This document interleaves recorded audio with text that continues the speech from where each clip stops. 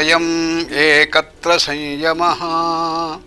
Samyama is defined as a very subtle tool which combines all the three: Antaranga Yoga, Dharana, Dhyana, Samadhi.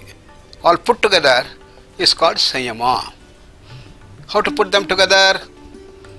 Normally it is done sequentially. First you do the Dharana, then jump into Dhyana and expand it to Samadhi. Dharana, Dhyana, Samadhi. So in the whole process you fix the mind, focus the mind, then defocus the mind and expand the mind to the higher levels of consciousness. And Samadhi is a higher level of consciousness, and it is like a quantum jump. Normally people think that Samadhi is the end of the game. No doubt, it is the end of Ashtanga Yoga. But it is the real beginning of our entry into the higher levels of consciousness. The real yoga begins only after the Samadhi. In Samadhi you have immense happiness, and you have such knowledge, such creativity, such innovations that start coming up. And therefore Samadhi is the most coveted dimension of the mental achievement. Then Patanjali talks about the dimension to go to the higher and higher levels of consciousness, higher and higher levels of Samadhi. So 8 types of Samadhi have been identified by Patanjali: Vitarka, Vichara, Ananda, Asmita, Anugamat, Sampragnataha, Tadanyaha, Asampragnataha. Vitarkanugata, Sampragnat Samadhi, Vitarkanugata, Asampragnat Samadhi, Vicharanugata, Sampragnat Samadhi, Vicharanugata, Asampragnat Samadhi, Asmitanugata, Sampragnat Samadhi, Asmitanugata, Asampragnat Samadhi. Finally, Anandanugata, Sampragnat Samadhi, Anandanugata, Asampragnata Samadhi. So, these are the various dimensions that are talked about. And as you go to the higher and higher Samadhis, what is going to happen? It have more and more powers, and higher bliss, higher knowledge, and more freedom, and more purification, and more equanimity starts coming up. So this is how you start go to the higher and higher levels of dimensions. So compared to the Samyama, the Antaranga Yoga becomes a Bahiranga Yoga. Compared to Antaranga Yoga, we have the Bahiranga Yoga, Yama, Niyama, Asana, Pranayama, Pratyahara. Then we have Dharana, Dhyana, Samadhi is the higher. And this is the Antaranga compared to this. But compared to Samyama, the Antaranga, Dharana, Dhyana, Samadhi becomes Bahiranga. So that's how it goes in graded way, higher and higher levels of Samadhis. And in all these Samadhis, there is still the Bija, still the seed form of the Samskaras. Therefore they are called Sabhija Samadhis. And when the entire thing gets purified, then you have the Nirbija Samadhi, the highest. That's called the Kaivalya, that's the ultimate goal. Therefore this is the dimension that starts coming up. So by continuously practicing equanimity in states of misery and happiness, and in the face of challenges you have to maintain that equanimity, then slowly you start gaining mastery over all the senses and the emotions, about the fear, about the greed, the anger, the jealousy, the miserliness, everything you start getting purified. And the deep-rooted samskaras will all start getting purified in the whole encounter. So, as you go to the higher and higher levels of Samadhi, there is going to be a transformation of the mind and the transformation of the body. And therefore the higher samadhis call for deeper purification, more and more purification, less and less imbalance, purification in the form of these things. So what is the relation that happens? As you go to the higher level, you have got the 8 different types of siddhis, which is well known as Ashta Siddhis. At the mind level, what happens is the Prapti and the Prakamya. So you can get anything that you want, Prapti. Whatever you desire, it is going to happen in the things. So you have got the dimension of seeing the past, present and the future. All that, they are called as the Trikara Jnanis. But the great personalities in our country, Krishna Bhagavan was able to scan through the time. He says to Arjuna, why you are in such great grief? Because you don't know what is going to happen in future. Whereas I can see what is happening. That is the dimension that occurs at the mind level. You start sweeping through the time dimension. The mind can spread everywhere. That's the dimension that occurs. Then at the intellectual level, you get the capacity of the Vashitva. That's the third Siddhi, as it's called. You will be able to hypnotize others. You'll be able to mesmerize others. You'll be able to get control over the mind and intellect of the other people. And that is the dimension that comes at the next level of the intellect. Then the higher transformation starts. That is the physical level.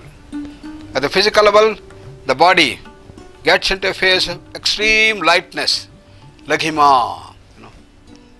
And you can make this body very, very, very heavy, like a mountain. You can make it very heavy. Or you can make the body huge, like a big, big mountain. Or you can make the body very, very, very small, like a small atom. These are the 4 siddhis that have been talked about in Ashta Siddhis. Laghima, Garima, Mahima, Anima. And this all that occurs at the body level by the transformation that occurs.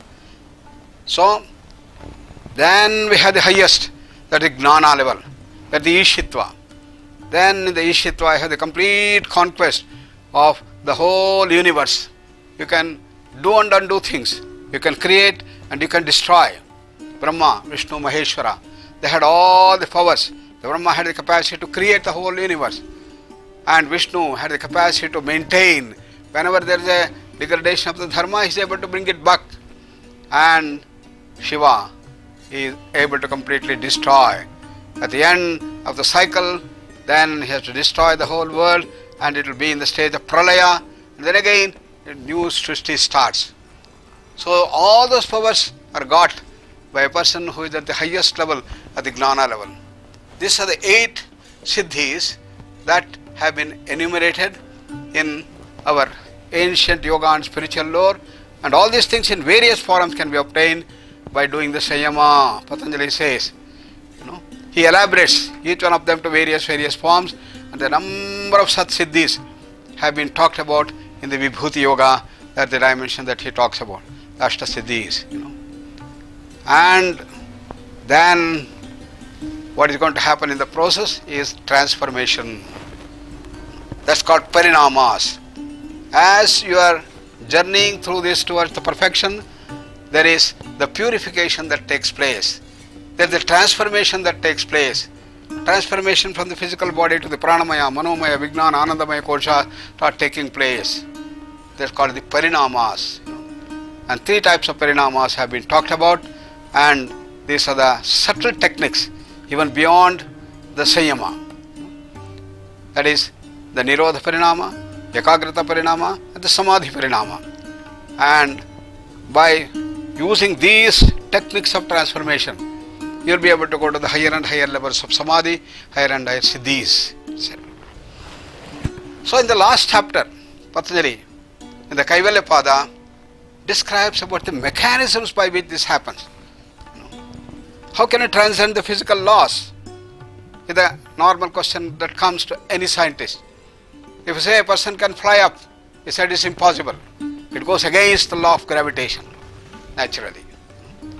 So therefore, Patanjali gives us the mechanisms as to how this occurs at a higher level.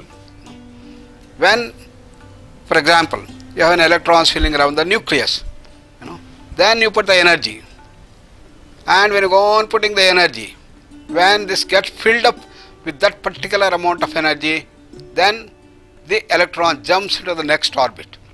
Same thing happens here also.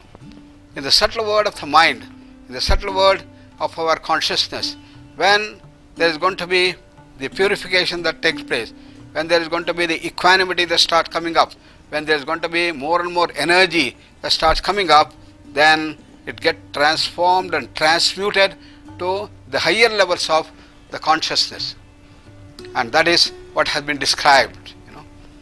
And that is the mechanism by which there is going to be the higher dimension of consciousness that start coming up. When this comes to the next level, what is going to happen? There is going to be the subtle samskaras that start coming up. Lot of our samskaras are accumulated within us, and this in the form of obsessions, phobias, blocks, objects and obsessions, and they are called as the granthis. So in the Upanishad it said, Bhidyate hrudaya granthi, chidyante sarva samshayaha, kshiyante chasya karmani, as it is said. So here the blocks which will be opened up, and these can be called in a sense subtle stresses which are hidden in our unmanifest, in our subconscious and in the superconscious, and they all start coming up, and they show up as imbalances in various forms of obstacles that have been enumerated by Patanjali. When these things come up, invariably a person may come back and go down. So one has to use that willpower and the discrimination to purify that, to go to the higher level of the dimension. So purification should take place. If the anger is coming up, then he must say that he overcomes that anger. I will say, no, I am not going to become angry. I am going to thin out this klesha. I am going to thin out the power involved in the anger, and I am going to see that I get free from the anger. Such are the dimensions that we have to do. When the stresses get released, you start working on them to remove the stresses at the deeper levels and remove the dimensions to purify ourselves more and more, more and more, more and more. So each time you jump, you have a higher level of purification featured by higher equanimity. The greater the equanimity, greater the purification. Under any circumstance, you will be like a solid rock. You will not get lost either in anger, greed, jealousy, hatred, infatuation, nothing whatsoever. And you are not becoming the slaves to the emotions. So you start growing higher and higher. And that is the process of purification that takes place. So all the karma sheshas which are there will slowly start coming up. They start manifesting and they have to be purified. Only when all our samskaras which you have accumulated over lives and lives and lives get purified, then you become the purest. Then the manifestation of the divinity comes up. All the power will start coming up, and you go into the Sarva Shakti Sthana, and complete Ashtasiddhis start coming up. And then you have the choice. Either you want to completely merge with the totality, or you want to stay in the society, work for the transformation of the society to build ideal social orders. Choice is yours. And there are some people who take to this dimension of staying in the society, helping the society, transforming the society, divinizing the society, building ideal social orders and establishing the dharma. But there are many others who say that my work is over and I am going to merge with the totality. So such people completely merge themselves with the totality, as mentioned by Ramakrishna Paramahamsa in a very dramatic way. A salt doll trying to go to measure the depth of the ocean, and it starts losing itself completely, becomes one with the ocean. Similarly, as individuals we start going deeper and deeper and deeper and deeper with the purification, our individuality will vanish. Slowly all the jivatma, the individual manifestation are going to go down and they become one with the Paramatma. The individual self merges with the ultimate self. That is the process of yujyate anena. The Purusha completely comes out of the Prakriti and he becomes one with the Purusha. So that is the end of the journey that's talked about. Until that you have got the Sabija, which makes you go round the cycle of birth and death, birth and death, birth and death. And that you may have a freedom, but yet you are in the cycle of birth and death. So both these dimensions are talked about, and that gives you the whole spectrum of the Patanjali Yoga Sutras, starting with Samadhi Pada, Sadhana Pada, Vibhuti Pada and the Kaivalya Pada. So, what is the definition of Patanjali about yoga? Yogaha chitta vritti nirodha. Yoga is to gain mastery over the mind. What is that mastery? One side you should be able to think very fast, sharper mind, brilliant mind, dynamic mind, faster, faster, faster, faster. Another side you should be able to bring down the speed of the mind, calmer mind, silent mind, tranquil mind. Stay that in that silence completely and fully for any length of time that you want. This is the mastery. And when you get the mastery, what is going to happen? Tada drashtuho swarupi avasthanam. You have the opportunity to completely merge with your swarupa, with your original state of consciousness from the Kaivalya, from where all of us have emerged, from where the whole universe has come, that dimension. Having said that, Patanjali talks about the modifications of the mind. And in the 5 modifications of mind, how the mind can give a lot of trouble to you or non-trouble to you. Pramana, Viparya, Vikalpa, Nidra, Smriteha. The manifest and the unmanifest form we saw. And these are the ones that we have to gain mastery over. How to gain the mastery? Abhyasa Vairagya Abhyam Tannirodha. By the Abhyasa, one side, and the Vairagya on the other side. Abhyasa is practice, practice, practice, practice. Another side, understand, understand, and get rid of the slavery of the senses to the sense object. By so doing, you start growing and growing to the higher and higher levels, and you get into the Samadhi and the higher levels of Samadhi he talks about. But to give the specific techniques in the second chapter, Sadhana Pada, he starts with the Kriya Yoga, Tapas Swadhyaya Ishvara Pranidhana, willpower, analysis power, and the emotional power to be harnessed to develop this technique of Kriya Yoga. And this Kriya Yoga helps us to thin out all the kleshas we have. Avidya, Asmita, Raga, Dvesha, Abhiniveshaha, Kleshaha.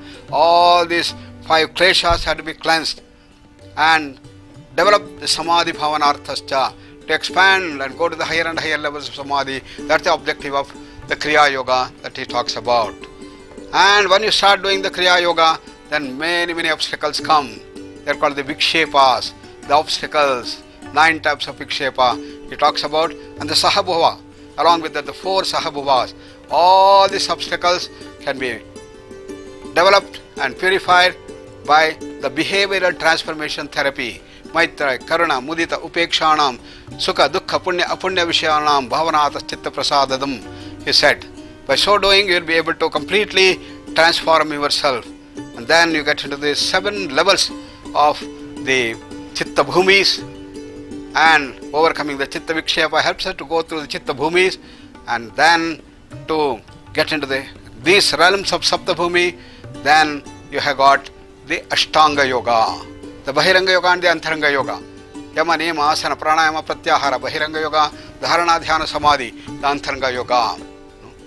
And then you have, in the 3rd chapter, talks about the advanced yoga, in which Trayam Ekatra Sayamaha, Dharana, Dhyana, Samadhi, reaching to Sayama. And from Sayama you have the transformation, 3 types of Parinamas, Nirodha Parinama, Samadhi Parinama, and the Ekagrata Parinama, that takes you to the higher and higher levels of Samadhi. And each Samadhi helps us to purify more and more, make unanimity and all the karma sheshas which are there. Samskaras will be getting purified and go to the higher and higher heights. And as you go through these 8 different levels of Samadhi, which are all called the Samadhi, Sabija Samadhi, you go into the Nirguna Samadhi, or that is the Kaivalya, that's the ultimate goal. So this entire dimension has been brought with such fantastic precision, mathematical accuracy by Patanjali. It is unparalleled in the entire history to give the entire dimension of yoga, and it is this knowledge base that we all possess from 3,000 years in our country, and it shall be brought forth to the fore to have total emancipation of the human beings, to not only prevent diseases, promote positive health, to go to the higher and higher levels of happiness, and to higher dimensions of siddhis, and reach the highest, that the kaivalya. So let us start our journey effectively by using our Ashtanga Yoga to get into the glimpses of Samadhi and stabilize the Samadhi, go to the higher levels of Samadhi. That should be our goal, which Patanjali has given us. So we offer our prayers to Patanjali, who has done such fantastic contribution to the world at large, to the field of yoga. Yogena chittasya padena vacham malam sharirasya cha vaidyakena yopakarotam pravaram muninam patanjalim pranjaliranatosmi. Om Shanti Shanti Shanti.